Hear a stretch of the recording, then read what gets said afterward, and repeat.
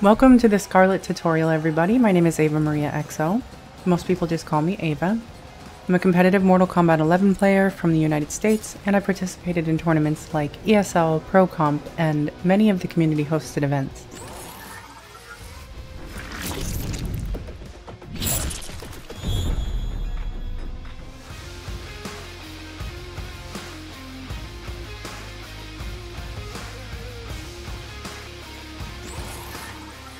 Before we start, be sure to subscribe to DashFight for more character guides. Check out their website for all things FGC.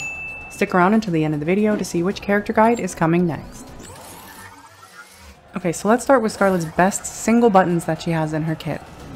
Her stand 1 is a quick 7-frame jab that's only -1 on block.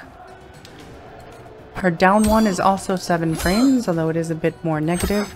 Both of them are great for checking the opponent. Her mid, her forward 4, is pretty slow. It's 13 frames. The fastest in-game is 9 frames. So hers is pretty slow, but it is great for shimmying the opponent. Her other mid, her forward 2, is also 13 frames, so pretty slow, but it has great reach to make up for it.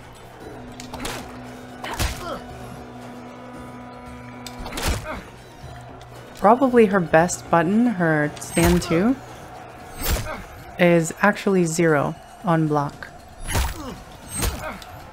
And it pushes the opponent back pretty far.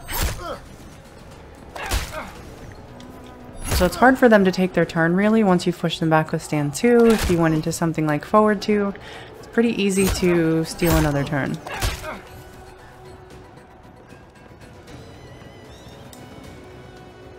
Her back 3 is her low starter.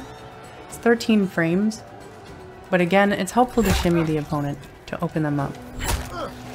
It is punishable, so you'll typically have to follow it up with something, but it's a good tool to mix up and shimmy the opponent. Her down 3 is also a good poke. It is a long range poke.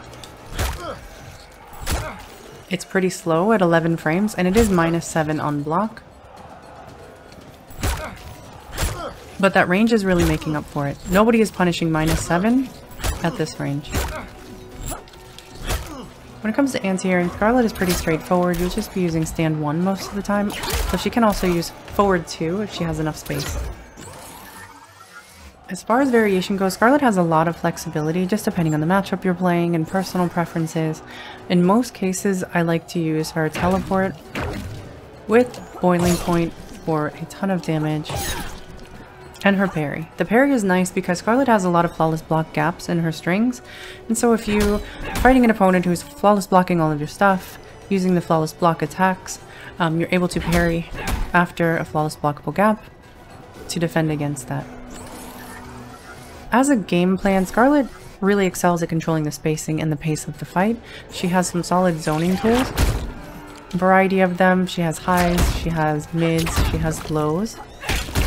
And several of her tools will actually go through projectile immunity, like Jade's or Shang Tsung's Shake. Her tongue will go right through. She also has great range on her normals, so she's able to outspace the majority of the cast.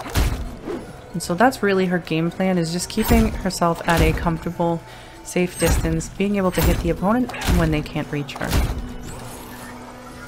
In applying pressure on offense, you will primarily be using the strings I have tagged on the screen. Her string 1, 2, 4 has a flawless block gap in between the 2 and the 4. And so if the opponent has meter to flawless block attack, you'll probably want to be a little more careful in using that one. You can stop the string at 1, 2. To continue applying pressure. Her string 2, 1 is also great. It really spaces the opponent out. It's got great range. But you wouldn't want to complete that string if the opponent is blocking or you are leaving yourself punishable at -11. So you would likely, in applying pressure on offense, just stick with 2-1. Again, forward 4-3 is another great string. It's her mid, it's a great shimmy, but there is a flawless block gap in between the 4 and the 3. So you will want to be careful if the opponent has meter to flawless block attack you. 4-4 is one of her best strings. It is plus on block. It's a high and then a mid. So they can neutral duck the first hit. It's a 10 frame startup. But if they block it, it leaves you at +6 and you are able to continue applying pressure. Her mid-screen optimal BNB will be her string 2-1-2 into 2-1-2, 4-4 into back forward 4, and it'll look like this.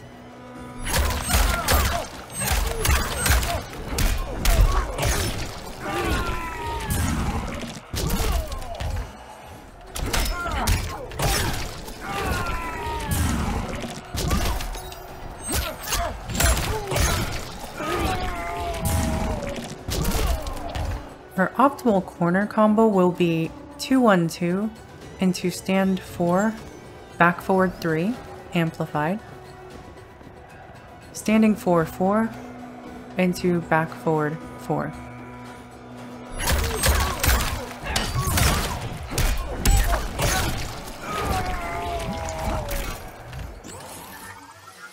Like I mentioned before, Skarlet has a ton of flawless block gaps. The majority of her strings have gaps, and so that is probably her primary weakness. I've tagged on the screen the strings that have gaps in them. Her 1-2-4, her back 1-2, her forward 2-1, back 3-4, and forward 4-3. All of those have flawless block gaps and can cause you problems if you're not incorporating mind games, staggering the opponent, and working around them. I don't think Skarlet is a bad pick for beginning players. She does decent damage, she has decent zoning, and she has great range. She's simple to use. Where most people will probably struggle is going to be working around the gaps, the flawless blockable gaps, and playing the mind games they need to play with the opponent. She is not as rushdown heavy as the majority of the roster, so people will have to play her more patiently. They'll have to play to her strengths and work around her weaknesses to make this character really excel. You can also check out all the things shown in this video in the text version via the link in the description. If you like this video, please leave a like or comment below with your thoughts. Thank you for watching.